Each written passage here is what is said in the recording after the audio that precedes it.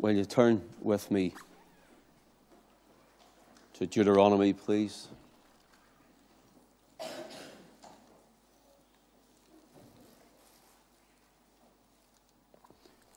Deuteronomy chapter 6.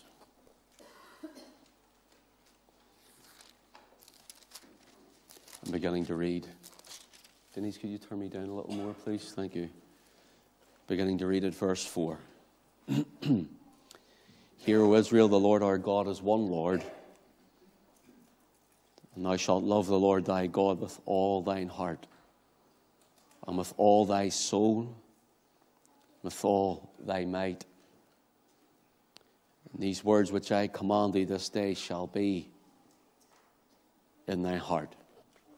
Let's pray. Father, will you settle us now in your presence? And will you glorify your Son? Teach us your ways and enable us to love him more. Speak to our hearts. For Jesus' name's sake we ask it. Amen.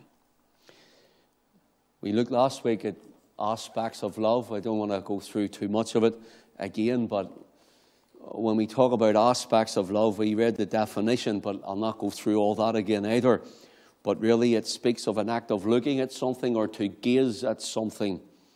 It's the way that something appears when viewed from a particular direction, something that has a characteristic that must be or should be considered. And we looked at aspects of love last week, and we sort of finished around the place where Song of Solomon, chapter 8, verses 6 and 7, says, Set me as a seal upon thine heart, as a seal upon thine arm, for love is strong as death, jealousy is cruel as the grave. The coals thereof are coals of fire, which hath a most vehement flame. Many waters cannot quench love, neither can the floods drown it. If a man would give all the substance of his house for love, it would utterly be condemned. We looked last week at how it says here that love is strong as death, cruel. Jealousy is cruel as the grave. And when we looked at that, we could see how the strength of these things, that when our hearts are mourning and yearning and hurting, and we can see the very bereavement of it, we see the very tearing of it from things that have deeply hurt us, and things that seem so final as the grave, so cruel as it, that snatches things away from us, people away that we love. And here's the thing about it. The Lord says, my love is as strong as death. My jealousy, in other words, my ardent love, my fervent love, my zealous love for you, I love you so much, in other words, he says, it's as cruel as the grave is, with that hurting that we feel at the loss of a loved one, with that tearing of ourselves, it's part of us leave, the emptiness and that very vacancy that it leaves. He says, well, that, if you can, that's in a negative sense, but in a positive sense, if you can understand, I love you with an ardent, zealous love. As empty as you are, my love can fill that. As hurt as you are, my love can help that, heal that. And as much as you feel bereft, my love can fill that for you. That gaping sense of need and want. He says, when you understand my love for you, the ardent, fervent, zealous, jealous love that I have for you, he says it's as strong as death, but it's also as cruel as the grave. In other words, my love is as cruel as that is, so place my love for you. When brothers and sisters, many times now, we're talking about men and women who are his children. And men and women who are in Christ, we find that many of the times when we feel him, because we're going to look at love and the Ten Commandments here. They're inextricably linked, by the way. People like today to tear them away, that it's all love, love, love. But what they don't realize is it's not a man's love, it's not a woman's love, it's not a human love. And it isn't even as we would say, a flower power hippie type of love. There's too much of that nonsense going around today. let's all float about in clouds and wave at each other in love on the way past. That's not the love of the gospel, and it's not the love of God, and it's not the love of Christ. God is love in his essence. God is love in his nature and in his character. He is love, but he has wrath.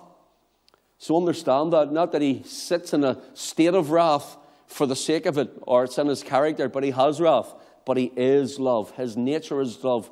And so the very nature is, if I could put it in human terms, God, excuse the expression, can't help himself but love you because he has chosen to set his love on you. I know that sounds in a weak fashion, but I hope that you're getting the idea that I'm trying to say in that. So God says, when even the grave takes my loved ones, my love still does not fade for them. When the spirit returns unto God, which give it, he says, and your body goes into the ground, he says, you're still in my love.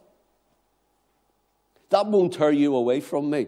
And so we looked at all of these words last week, and unfortunately we can't go through too many of them again. We will look, if you will, at Romans chapter 8, just for a brief reading. And we want to look at aspects of love, looking at the characteristics of love, the different aspects of God's love. And we could be at this forever, to be honest, but forgive me if I forget some things. And some people say you could have said that one or the other one, but there's just so much in it. Romans chapter 8, please, verse 33. Who shall lay anything to the charge of God's elect? Notice, here's electing love. In other words, before you were born, before Adam sinned in the garden, God loved you, knew you, and laid his love on you. And sometimes we feel because we have been so wrong or we haven't tried enough, and condemnation comes on us. Listen, brothers and sisters, the idea here is that God's elect from before the foundation of the world, he set his love in you and nothing can remove it from you. You can't even remove God's love from you. Look, I can't help myself but love my children, and I'm sure you're the same. You just love them. And nothing's going to remove your love from them. And these ones who have been birthed through the birth canal of the Word of God and the Spirit, through the birth canal of the blood, water, and Spirit, born again, those who are birthed by God, into his kingdom, into his Son, they can't be unborn. When your child's born, you can't say, I want you to be unborn. And even death itself does not take away, cancel out, nullify, nor quench, nor extinguish the love that you have for that child. Nothing will do that. And it's the same here for God with his own, with his elect. Notice Paul uses the words here. He says in verse 33, who shall lay anything to the charge of God's elect? Listen, we may at times be chastised by God for our benefit.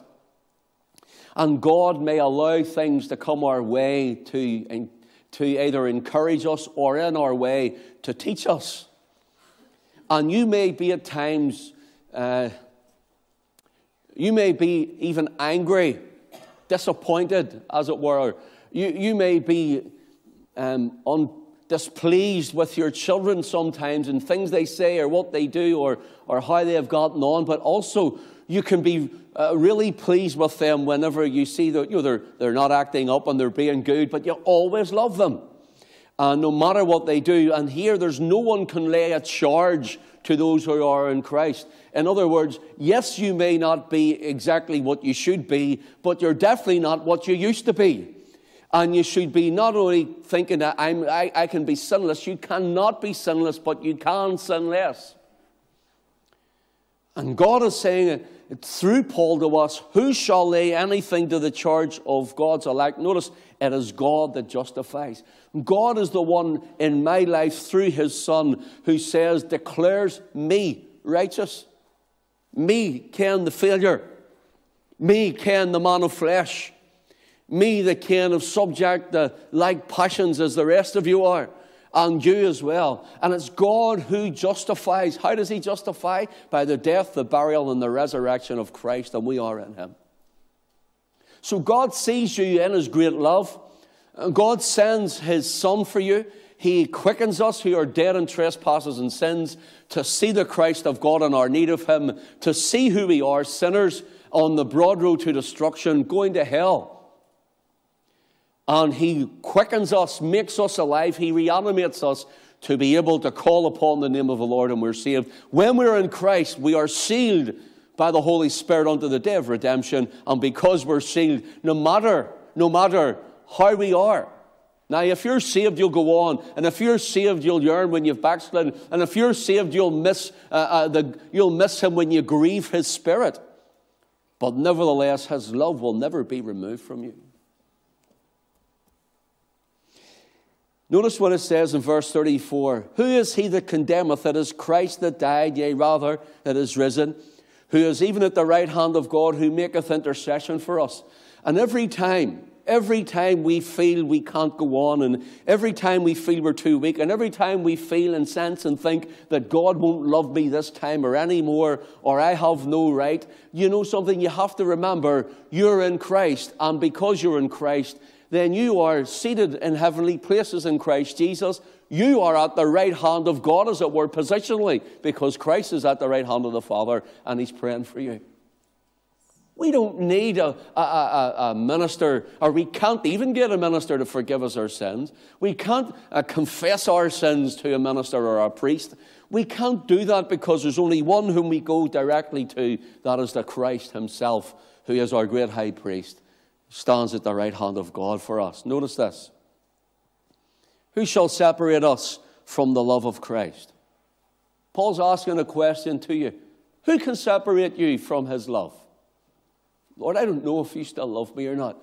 And when we look at the death, the burial, and the resurrection of verse 34, then we have to say, well, was all that in vain? If I can choose Christ, I can unchoose Christ. If my love for Christ depends on me, then I can unlove Christ and I don't love him anymore.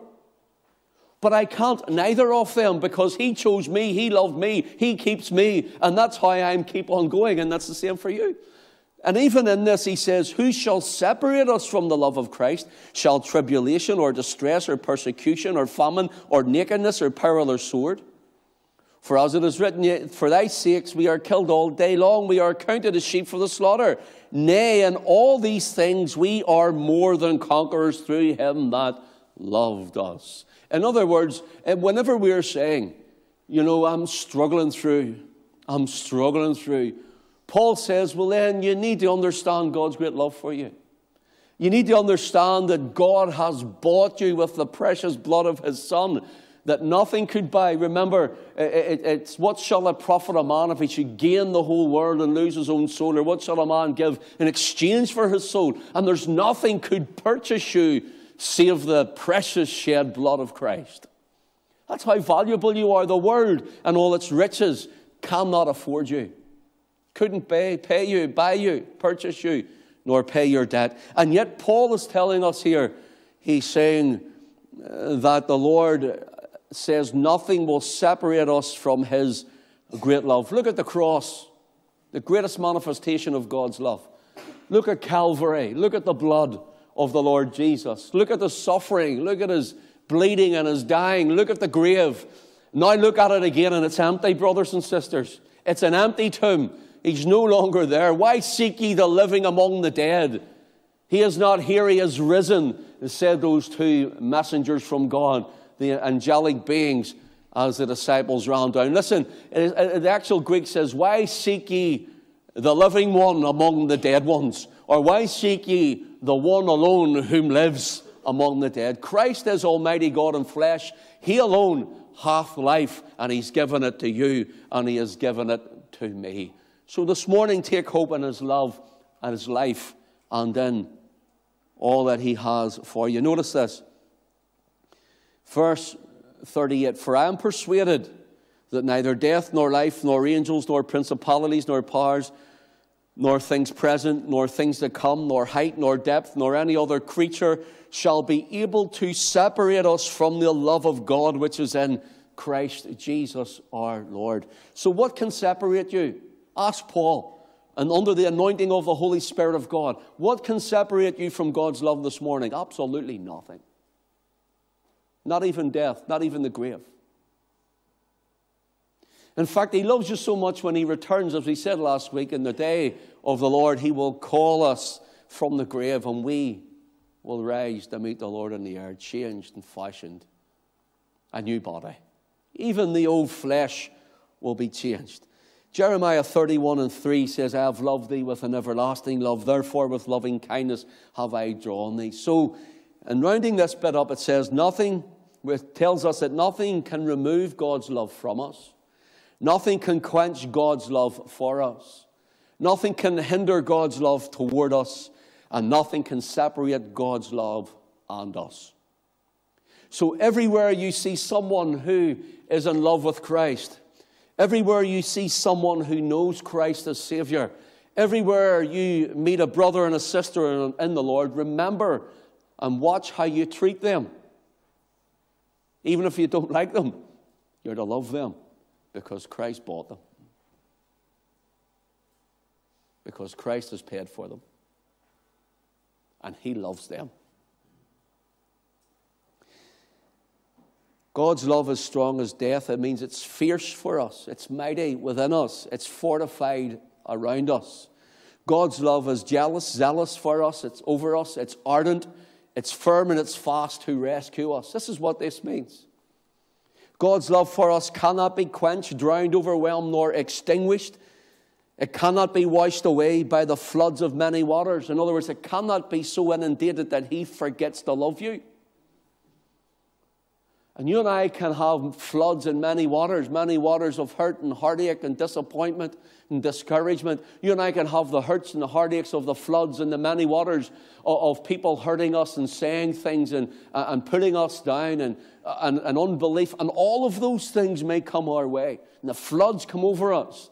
And sicknesses and illnesses and bugs and coughs and colds and flus and tiredness and all of these things come, but yet we are kept in the love of God. We are kept because he loves us, and it's because whom he is and not who you are and not who I am. And if we don't get the idea of who God is and how much he loves us and what he's paid for us, then we will never do in God.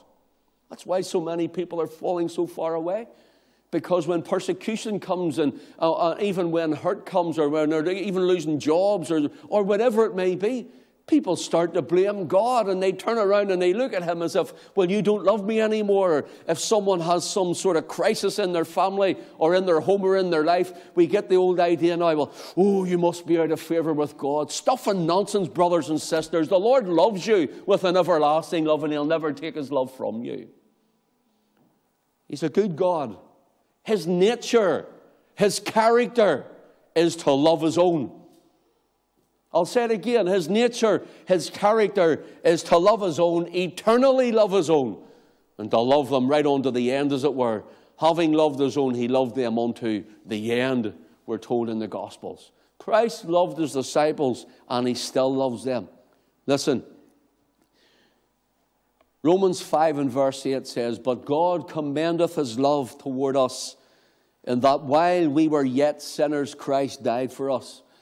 God loved you so much and loved me so much that before we knew him, whenever we were in our sin, when some of us were getting up to no good and doing the things we did and we were totally dead toward him, wouldn't have been seen dead sitting under the gospel, wouldn't have wanted to be in a place like this on a Sunday morning. You see, that's the difference. The people who want to be in the house of God because God is in them and he wants to join together in union and fellowship with the others whom God is in. And so whenever God commends his love, the word commend here, it's spoken of in a present tense. In other words, it gives the idea God continually established his love for us in that the death of Christ remains its most striking manifestation. The death of Christ was the most striking manifestation of God's love that the world could ever know or will ever know. There's not going to be a greater, a more blessed, a more visible, a more tangible, a more knowable manifestation of the love of God than looking at the cross of Christ. So where do we find it? Go into the Gospels and see what Christ has done. Go in and see him on Calvary's tree. Go there and see him nailed hand and foot. Go there and see the crown of thorns upon his brow. Go there and see the crowds around him with their jeers and their tauntings. Go and look at him and go and see the lashes upon his back and the blood streaming from him. Go and see the spear of the Roman putting it in his side. Go and see all of these things and the judgment of God falling for the space of 3 hours when the sky turns black upon him that should have been yours and should have been mine. Go to Mount Calvary, and when you go to Calvary, you'll see God loves you. Go to Calvary afresh, brother. Go to Calvary afresh, sister. The problem is we have forgotten Calvary.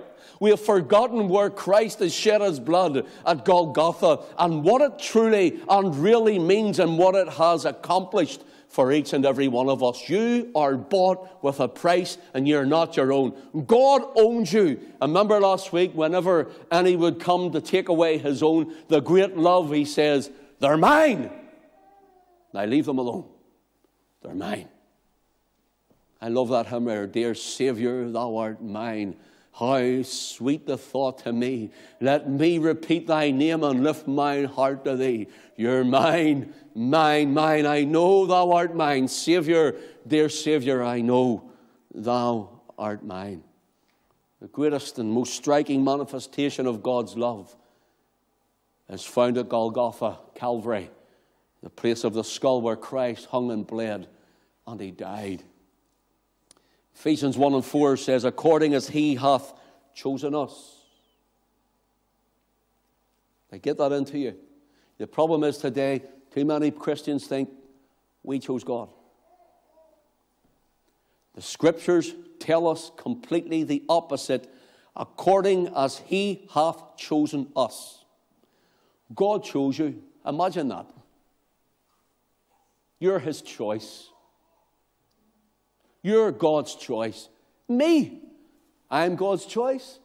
Paul could say he was the chiefest of sinners, yet he was God's choice.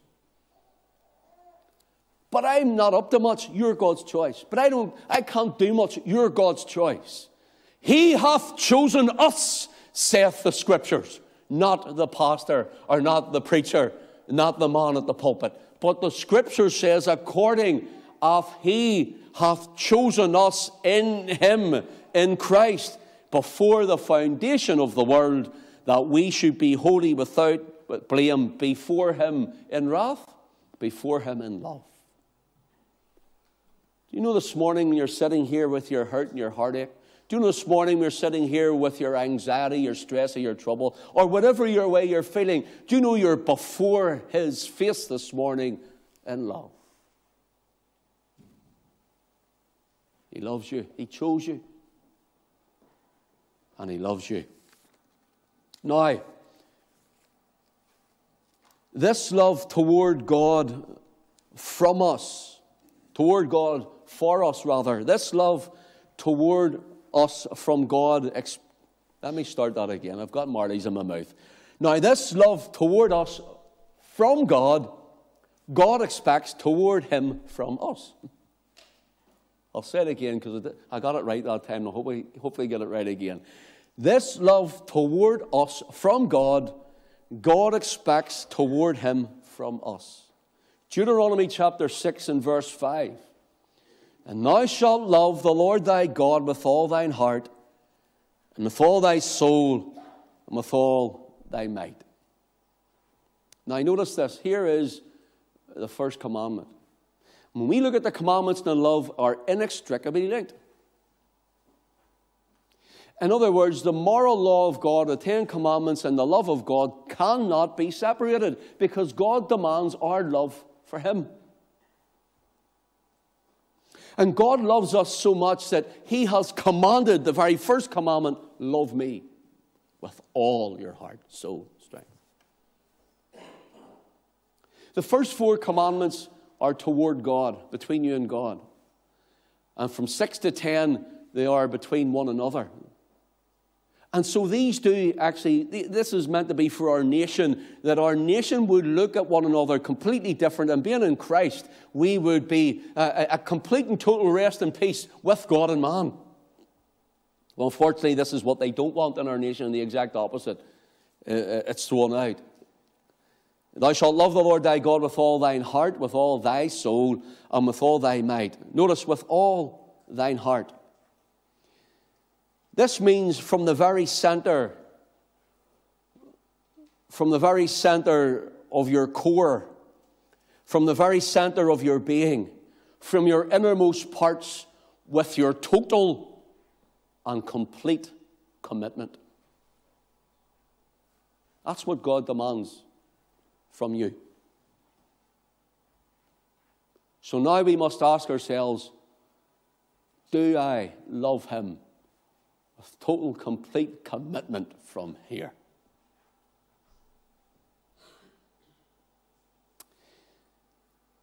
With all thine heart, with all thy soul. The word soul is nephesh. God breathed into man and he became a living soul. This is Adam. And it means with all you are, with every breath, with all your mind, your will, your character, your emotions and passions, your appetites, your desires, during every activity, with all yourself to total access. God demands that you love him like that. And outside of this, we are breaking God's law. We are breaking God's commandment. With all thy soul, then, with all thy might. It's the word mayod. And it means with all your strength, with every force you have, to the highest degree you can. Someone once wrote that with all thy might is with abundance of your muchness. And it speaks of the magnitude or of a certain degree. Genesis 4 and 5. Let me show you what it means, all thy might. But unto Cain, and to his offering had he not respect. That's God when Cain and Abel brought their offerings. Had he not respect. And Cain was very wroth, and his countenance fell. The word very is the word mayod, with all thy might.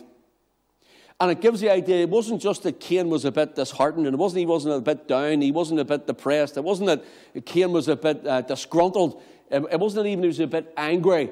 It meant he was very wroth, or full of wrath, very, very, very angry. So angry he killed his brother. That's the word. On the plus side, God says, with all your might, with that passionate drive for me, that's what I demand, he says. For example, Genesis 13 and 2, it says, and Abram was very rich in cattle and silver and gold. In other words, Abram, before he became Abraham, he wasn't just a rich man. He wasn't just a man who was one farmer or one herdsman among many. He wasn't just a man who was a rancher among many. He was a very, very, very rich man, very prosperous. And God says, leave your family and your kindred and come out to a place where I'll show you. And he went out not knowing whether he was going, looking for a city whose builder and maker was God. And imagine what God calls him from. The test of it is, when everybody else looks like they've got something, and it seems such the blessing, are you willing to give all you have to go out? Do you have all that is within you, the ability to say, Lord, take me and use me as you will, because my heart belongs to you. Samuel Rutherford says, since he hath looked upon me, my heart is not mine own, for he hath run away to heaven with it. So we have to ask, has Christ run away with our hearts to heaven? So Abram was very rich. Genesis 15 and 1 says, and after these things, the word of the Lord came unto Abram in a vision, saying, fear not, Abram, I am thy shield and exceeding great reward. The word exceeding is the same word for very. It's the same with all thy might. It's the word mayod. He says, fear not, he says, for I am the one who's your exceeding great reward. In other words, don't you worry about the lands that you'll give Lot. And don't you worry about the homeland you're going to leave behind. And don't worry about the family. And don't worry about the friends. And don't worry about all your mates and all those sort of things. Here is a call, as it were, of the gospel. And he says, you come out in faith and follow me, and I'll be your reward. It takes faith to believe in a kingdom of God. It takes faith to believe that God is more for you in the next life than he has in this. And sometimes we say, Lord, we believe. And sometimes we say, Lord, we understand. And sometimes we say, Lord, we're more looking for the kingdom of God than we are. And we're looking for heaven rather than the earth. But yet we scramble for so many earthly things. We scramble for so many worldly things. He says, will you leave that and trust me, Abram?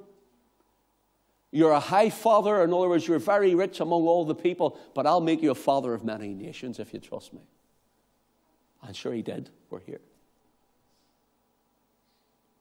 So here we see the Lord says that we are to love him with that degree of love with all thy might. You know, Jesus asked Peter, risen after being denied by Peter 3 times at the lake of Galilee, the Sea of Galilee, lovest thou me? He wants you to love him. God wants you to love him. Revelation 2 and 4, the church of Ephesus, the risen Christ, the glorified Lord, he shows the revelation of Christ unto John. And he says to the church at Ephesus, nevertheless, I have somewhat against thee because thou hast left thy first love. I want you to love me.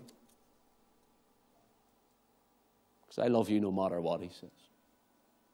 If you love me, listen to what he says. If you love me, keep my commandments. Hey.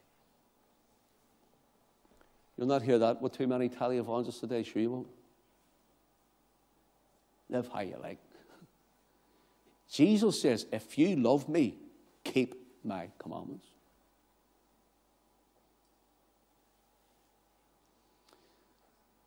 You see, Romans 13 and 10 says, love worketh no ill to his neighbour. Therefore, love is the fulfilling of the law.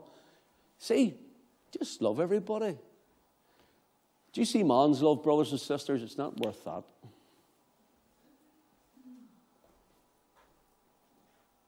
It's not worth that. Man can be so fickle and let you down on the drop of a hat. Love you 1 minute and cut your throat the next. That's cruel, isn't it? But it's true. It's true. But when God says he loves you, the idea here is love worketh no ill to his neighbour. Therefore, love is the fulfilling of the law. In other words, it's talking about the commandments from commandment number 6 to number 10. To the neighbour, 6 to 10, loving one another. 1 to 4 is to God. Love worketh no ill to his neighbour, therefore love is the fulfilling of the law. In other words, if we love one another, the things that are in the law will genuinely come out if we first love God. Commandments 1 to 4, if we love him with all we are, with all we have, we will be aware, we will be conscious that there's a God and we couldn't hurt one another. We wouldn't let one another down. We wouldn't despise one another. We would believe that there is a heaven and there is a God whom we'll stand before. Because we are so in love with him, we'll love one another. And that is the 10 Commandments encapsulated. The young man comes and says, good master, what good thing must I do to inherit eternal life? And Jesus says, it gives him a row of commandments to do. He says, all these things have I kept from my youth up. What yet do I lack? And the commandments, Jesus, when he was asked as well at another time, he was asked, good master, he says, what is the first and great commandment? Jesus replied, thou shalt love the Lord thy God with all thy heart, soul, mind, and strength, and thy neighbour as thyself, for the second is like unto it. And Jesus encapsulated the 10 commandments in those 2 verses. In other words, the first 4, loving the Lord thy God, there's no graven images, and you'll not take his name in vain, and you'll remember the Sabbath day to keep it holy, to worship him. And when we don't keep the Lord's day, brothers and sisters, you may think, oh, here he's going to rabbit on about a Sunday and coming to church. When we don't keep the Lord's day and we're doing our own thing, we're not showing our love for God. It's as simple as that. Love takes legs. The greatest love has long legs, brothers and sisters. The greatest love that you can do manifests itself strikingly in how we conduct ourselves with one another and before Christ and in his company.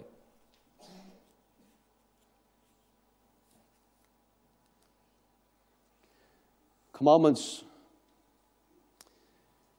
James says 2:8. James 2:8 says, if you fulfill the royal law, notice the word royal, the royal law according to Scripture.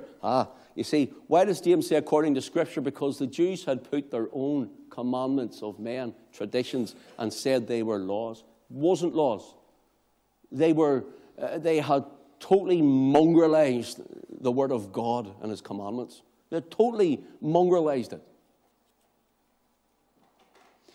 So James says, if you fulfill the royal law according to Scripture, not according to tradition, not according to what men say, but the real law. In other words, there's things that we're told and there's things that we're taught and there's things that men say, and we don't search the Scriptures to see if those things be so. And he says, see the word that's in here.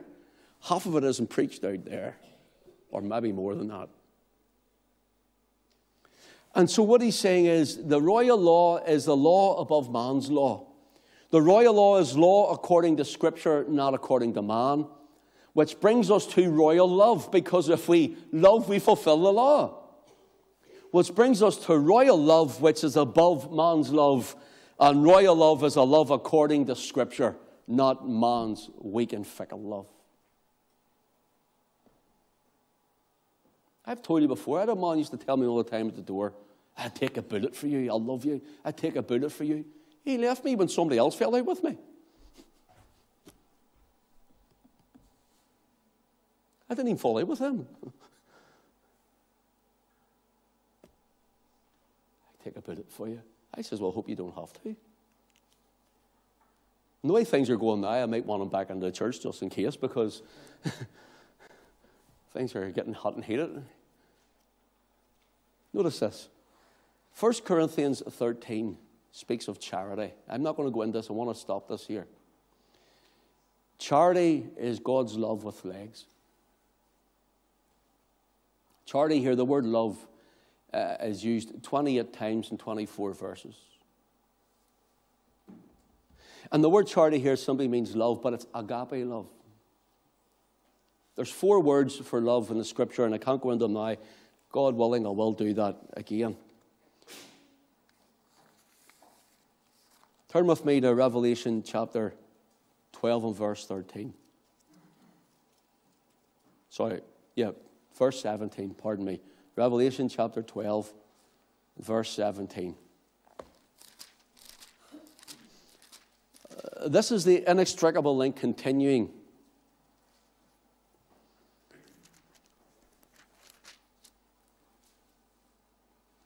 Notice this, verse 17, Revelation 12. And the dragon was wroth with the woman and went to make war with the remnant of her seed, which keep the commandments of God and have the testimony of Jesus Christ. Now you're told, don't worry about the commandments, aren't you? What does that say? This is end times. This is now. This is from AD 70 or so onward. They keep the commandments of God and have the testimony of Jesus Christ. And you know what the testimony of Jesus is? The spirit of prophecy is the testimony of Jesus. So it's the spirit of prophecy of a coming Christ, us looking, watching, waiting for him, and the outlaying of God's plan and purpose throughout the nations and throughout time here, throughout this world. And they're saying for those who are keeping those commandments, loving God with all their heart, desiring him. In fact, when God says, thou shalt love the Lord thy God with all thine heart, with all thy soul, with all thy mind, with all thy strength, the word there gives the idea to breathe. Thou shalt breathe after him. Every breath. With all you have, from your deep innermost recesses of your bowels and your being and your heart, breathe after me, he says. With everything you have, with all your strength, with all you are, every moment of every day, breathe after me, breathe for me. He says, come on, breathe. These people here, the dragon, the old serpent, the devil throughout time, has tried to quash the Christ in us. But men and women who have been born again of the Spirit and washed in the blood, God's elect has breathed after him, even in the flames in the furnace. Even when they're at the fires of Smithfield and burned as torches by the Roman Church. Even whenever they're thrown to the lions in the early Roman days. They're breathing after him. Surrender your life and we'll spare it. If you can't from Christ, and we'll spare your life. I cannot because I breathe after Jesus. I breathe for him. With all I am and with all I have, every moment of my every waking hour, and even in my sleep, I'm breathing Christ. I'm breathing Jesus. Brother, sister, start breathing after him. Every breath I take, every moment I'm awake. Is that what we sing?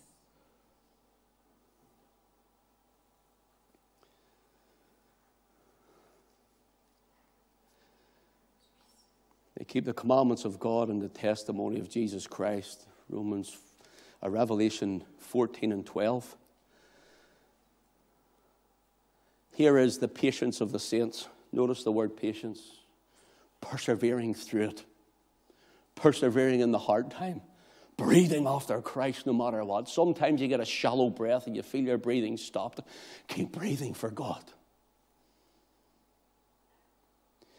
Here's the patience of the saints. Here are they that kept the commandments of God and the faith of Jesus. That's the book of Revelation for you. That's not the book of Genesis or the Psalms. Revelation 22 for our final one.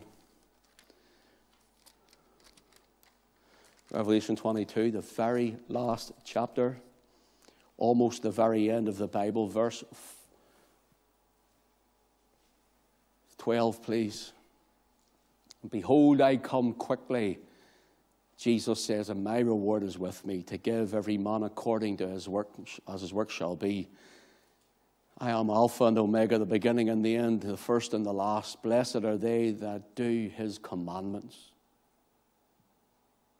that they may have right to the tree of life and may enter in through the gates of the city. Blessed are they that do his commandments. It's the very end of the Bible. Don't you let someone put it over the wool over your eyes and say, oh, this is all done away with. I'm a New Testament Christian. Listen, see if you know the Old Testament, you'll see the Old Testament the whole way through the New Testament. Brothers and sisters, so what do? I've failed. I fail every day. All that heart, strength, and mind, I fail every day.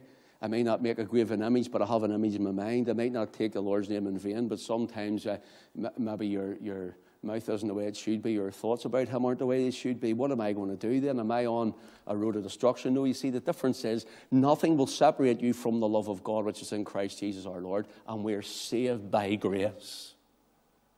God says, look, you do your best, I do the rest. In fact, he does it all. And grace carries us on in him. We're growing into Christ. We're growing up into the huios, agapetos huios, the love, beloved Son. We're growing up into him, the one who has all authority, complete charge and control, the Lord Jesus Christ. I know it's coming up close to the Christmas time and people are everywhere. I don't know where to do. I need to do another one because I have so much material. I want to show you more. And maybe wait till after next week or the week after. I don't know. We'll see how we get on. In the morning time, that is. I'll see how we get on. I might bring something just more around the season in the morning. I'll see how the Lord leads me on it. But God bless us. That's another aspect of love. If we love him, we'll keep his commandments. A new commandment, he says, I give unto you that you love one another. There's another one. A new commandment, I give unto you that you love one another. So see, anytime we are spiteful or hateful or hurtful toward a brother or sister, the Lord is looking and he's saying, you don't love me. You don't love me. See, next time you're sitting and you're tearing somebody to bits, or someone else says, walk out of their company because they don't love him.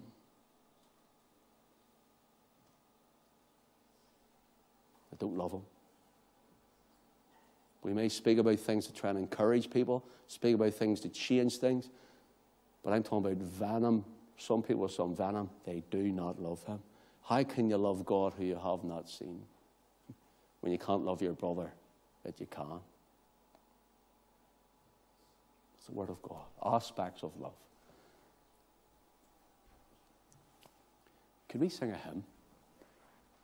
I hear the words of love.